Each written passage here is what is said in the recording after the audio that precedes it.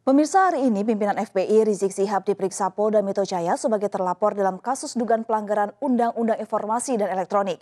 Rizieq tersangkut kasus pidana terkait isi ceramahnya soal lambang Palu Arit dalam lembaran uang rupiah keluaran baru Bank Indonesia.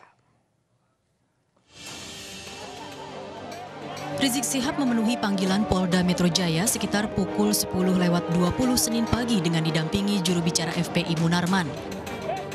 Hari ini Rizieq diperiksa sebagai terlapor oleh Subdirektorat Fiskal Moneter dan Devisa Direktorat Reserse Kriminal Khusus Polda Metro Jaya terkait ucapannya soal gambar Palu Arit di logo Bank Indonesia dalam lembaran uang rupiah.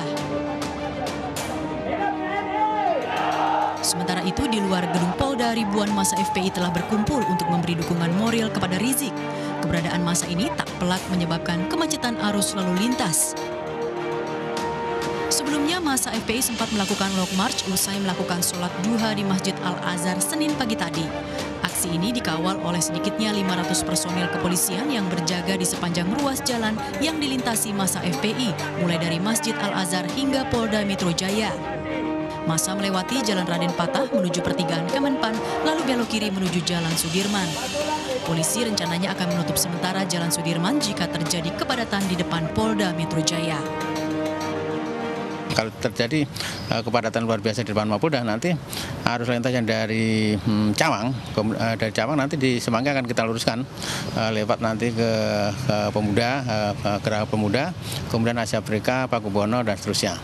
Termasuk juga arus lalu lintas yang dari Bundaran HI yang akan mengarah mungkin ke Blok M, nanti di Semanggi bisa juga kita belokkan ke kiri ke Gatot Subroto, kemudian Kuningan nanti belok kanan ke Tendean, kemudian Bloter mungkin City, Blok M dan seterusnya. Saudara, ini bukan hoax, ini bukan berita bohong. Ini ada duit 100-an ribu, saudara. Ini cetakan lama. Dan inilah isi ceramah Rizieq soal dugaan lambang Palu Arit dalam lembaran uang rupiah baru keluaran Bank Indonesia. Karena hal ini, 3 LSM melaporkan Rizieq atas dugaan pelanggaran Undang-Undang Informasi dan Transaksi Elektronik. Polda pun telah memeriksa pihak Bank Indonesia sebagai saksi. Ini bukan fitnah. Yang ini tulisannya BI, yang ini Palu Arit. Ini depan belakang Palu Arit. Di sini Palu Arit, di depannya juga Palu Arit, sudah.